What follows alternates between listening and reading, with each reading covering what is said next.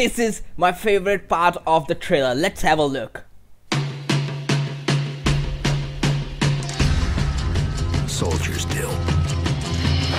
What is up to you guys, and welcome to Call of Duty Black Ops 3. So last time I just talked about and discussed about the Terminator of kind of stuff. So yeah guys, I think that this gonna be happening in this series of Black Ops 3 because if you see the Amber trailer right here on the screen, you will see that they was talking about that the humans have no control on the machine later in the 2060s. So that's what's gonna be happening, and these things in the trailer, in the Amber teaser trailer, you will see guys that how humanity increase their ability in the technology, but at the later end they lose their control over them, and now they're gonna have a war between the machines and the humans. So yeah, I think probably this kind of Terminator kind of stuff that gonna happen in the 2060s of according to the game.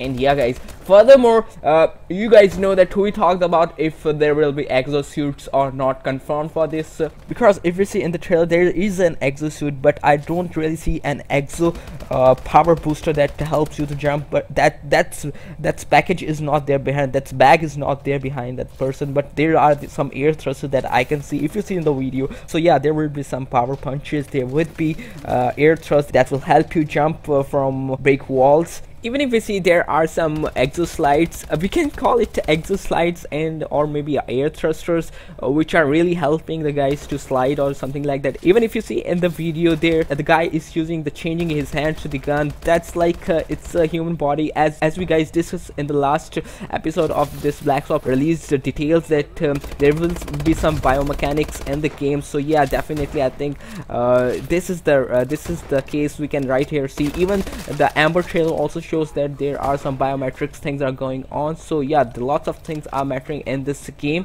The kind of stuff we're gonna have, but not exactly same as that of Advanced Warfare. But yeah, we can expect a lot of alternative stuff in the game. Other than that, yeah guys, some of you guys are really disappointed with the fact that the game is having the futuristic and the graphics are also low. Yes, I also think that the graphics are pretty low according to the Call of Duty Advanced Warfare. But the thing is guys, that we cannot lose our hope just because of the graphics or because of the futuristic stuff that they have included, because of the reason I believe that Black Ops series, as you know, is always known for its storyline and the gameplay. So yes guys, they will definitely come up with something new and unique stuff that we have never played in the last series of Black Ops and any other part of the Call of Duty series. And some of you guys are really not interested in having the exo type of functionality or all that the futuristic jump and all that stuff.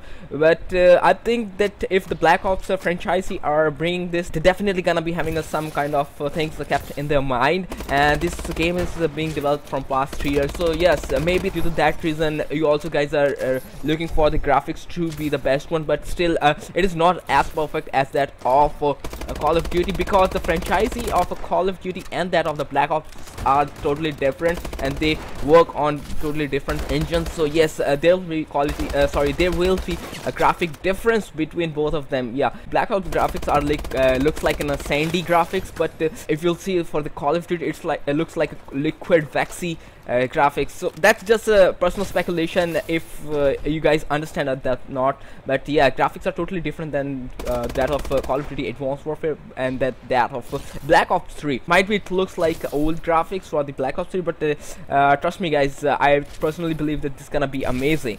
Also guys, a beta version will be available for those who has pre-ordered this game, and this beta version is now available after like 9 years. The last time beta version was available was at World of War, and now it's like that was like in the 2007, and now it's like 8 and almost 8.5 years. I mean, like, you can speculate that. Yes guys, so you're gonna have the beta for the first time in the Call of Duty history, I believe so, from the past 8 years, that beta you can have an access to the beta version of this game. Maybe this could be the reason to test out the game if it really gonna work, because the game is totally working from last 3 years. So that might be the reason they want to show up and release the beta trailer so that we can test it out and all that stuff, so that they have got some time to actually you know, finalize and refurbish the game if there's any error later on. So the game is set to release on 6th November and will be available on all the next generation console and PC. So other than that, we are still not confirmed that the game will be available for the old console or not, but we can expect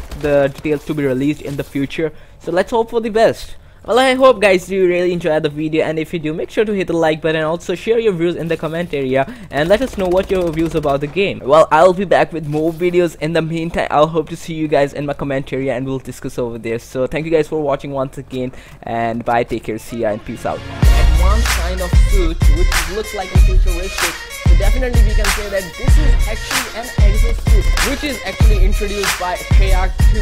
Old gameplay is also seems to be returning, as this question that every one of the gamer were asking.